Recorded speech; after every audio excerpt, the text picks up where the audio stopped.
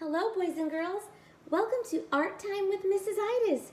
Today we will be doing a fun project based off of this story, Pete the Cat, I Love My White Shoes.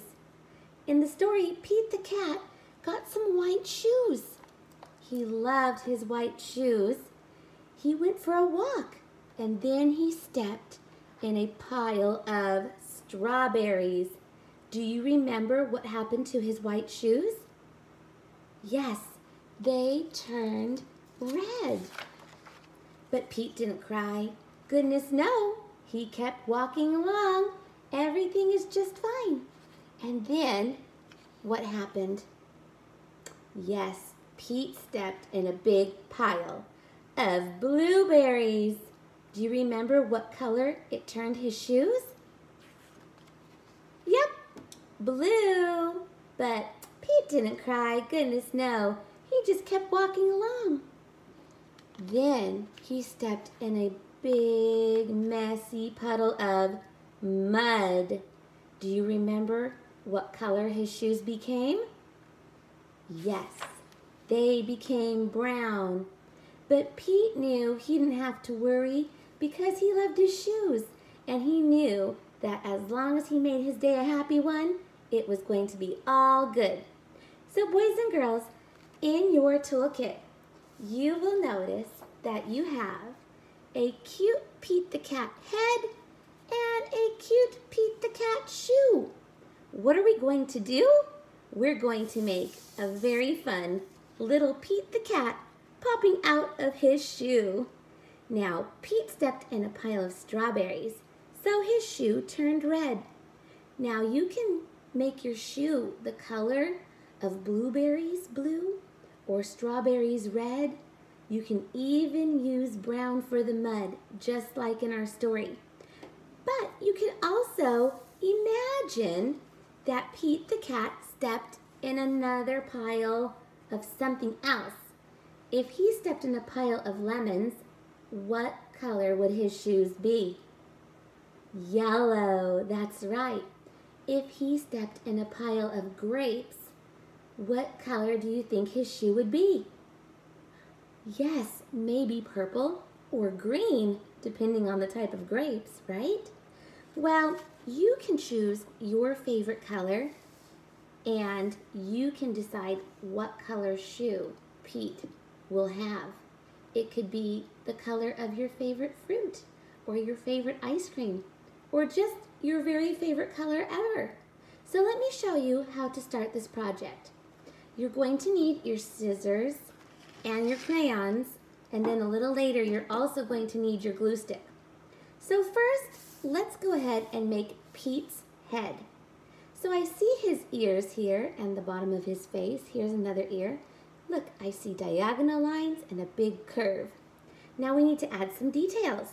So the thing I like to do first, boys and girls, is get a white crayon. With the white crayon on a darker color construction paper, you will see the vividness of the white color. So first we're going to make two ovals for Pete's eyes. So I'm going to make one oval in white and color it in, just like that. Then I'll make another oval about the same size as best as I can and color it in. Very good. I'll put my white crayon back and then I'm going to get yellow. I'm going to color yellow on top of these white ovals so that the yellow color really stands out. And I know that in Pete's story, his eyes are yellow. So that's why I need to use the yellow color to match my book. So I'm just going to trace over that white oval with yellow and color it in. I'll do the same on the right side, trace it over with yellow and color it in. Very good. Now I'll get my black crayon and make Pete's little eyes. So they're kind of like an up and down vertical oval inside each eye. Now I'm going to draw a line in the middle and two diagonals down. 1, 2. It looks like an upside down triangle. And then I'll just color it in with black, just like this. There's Pete's nose. I'll make a little line that goes down. Very good. And now a curved line across, like a little smile. Because Pete's always happy, he says, "It's all good." Now I'm going to add 3 little dots. 1, 2, 3, like little circles on the left. And 1, 2, 3 little circles on the right. That's where Pete's whiskers are going to come from. So I'm going to find my white crayon again, and I'm going to make little dashes. 1, 2, 3. There's some whiskers for Pete.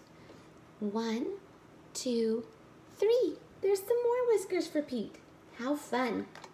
Now I can get a red crayon, and I'm going to make a little triangle on the right ear. We're good at making triangles now, aren't we? We've been learning so much about shapes. And another little triangle on the left ear. Diagonal, diagonal, across, and color it in. Very good. Now I'm going to put Pete's head to the side for a while until I am ready with his shoe. So here's Pete's shoe. Remember, you can use any color of any fruit or vegetable or any type of food that you like that you might think that Pete will step in. I think Pete might step next in a pile of purple grapes. So if my idea says Pete is going to step in a pile of purple grapes, then I need my purple crayon. Now, if your Pete the cat steps in a pile of limes, you'll probably use the color green. If your Pete the cat steps in a pile of strawberry ice cream, then you'll probably use the color pink. That's right. So get your color, and this is how we're going to color Pete's shoe. So this is called a Converse sneaker, and they usually have a little bit of white at the top, so this little stripe will stay white.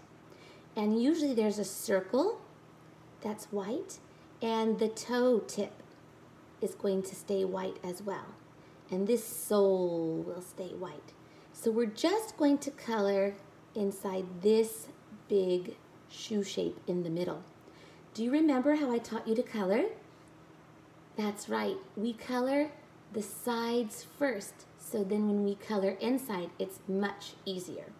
So come to the top and use your crayon to color the first side. Go all the way across, that's the easiest way. Then you can turn your shoe, and now let's color this next side. Just like this, all the way across. Good job. Now let's turn the shoe again, and we'll color across this line. So again, just those edges. This is our guide so that we don't scribble outside of the lines. Good job. Turn your shoe again. This side is curvy, so we're gonna curvy color around the toe because that part stays white like a Converse shoe, just like Pete the cat shoes. All right, turn your paper again, and this is another U-shaped curve. Very good. Color those edges. This is your guide to coloring inside the lines.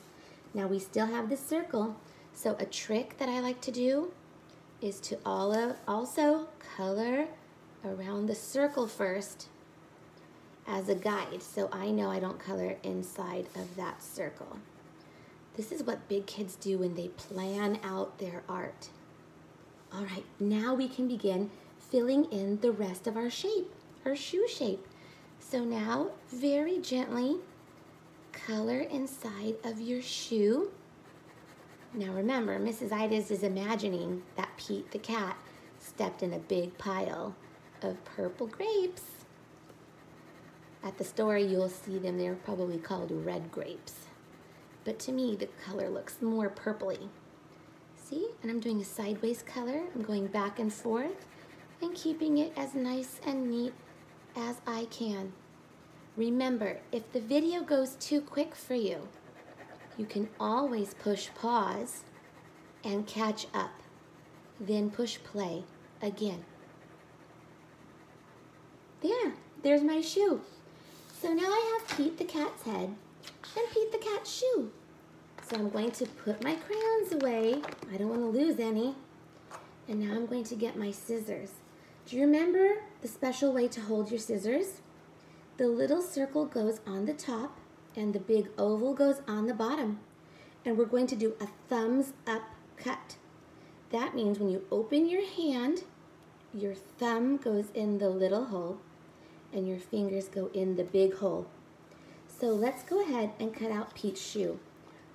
With your hand, hold the paper, and then with your scissors, follow the line. Okay, now this is tricky. We only want to cut the outside line, no inside lines. So hold your paper steady and open, shut them, use those scissors, go around and around. We're not cutting any of the inside lines, only the outside lines. Go across, very nice. Turn your paper, go down and around that little corner. There's your shoe. Don't forget to recycle your paper when you're done. Next we have Pete's head. So here's something special. Do you see this little half rectangle right here? You need to cut with this because you're going to put your glue here to stick Pete's head to the shoe. So do not cut this little half rectangle off. We need that. So let's start here where the half rectangle begins. We'll do a little snip and then we'll go around Pete's right cheek up to his ear. Then I will turn my paper, following that diagonal, going back up the left diagonal, turn my paper, and follow all the way down around that curve. Stop right there, and then just cut down. Perfect. So we have this little piece of blue. Again, that piece is for our glue.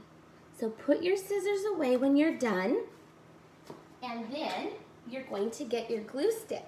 Now remember, we've been keeping our glue stick nice and clean because we make sure we roll our glue down. Do you remember? We only roll our glue up an itty bitty bit. So we're going to put our glue here on this little strip that kind of looks like Pete's neck. Roll down your glue, close the cap tight, snap, and then you're going to place Pete's shoe on top of this glued area. So put that right there and press. Let's count to 10. 1, 2, 3, 4, 5, 6, 7, 8, 9, 10. And there's Pete peeking out one of his shoes. Now, boys and girls, you are artists, and we must put our name on the back of our project so we know who did it. So you'll turn around your shoe. You can use your color that you had for your shoe and write your name with an uppercase letter and your lowercase letters. Try and see if you can remember which of your letters are tall, small, or which ones hang down low. So here's Pete the cat. Pete the cat stepped in a large pile of purple grapes. That's what I did today. Maybe some of you have Pete the cat who stepped in a large pile of strawberries or cherries, or maybe even red licorice. Yum, yum. I hope you enjoyed our project today, boys and girls. I can't wait to see your Pete the cat on Flipgrid on Friday. Bye!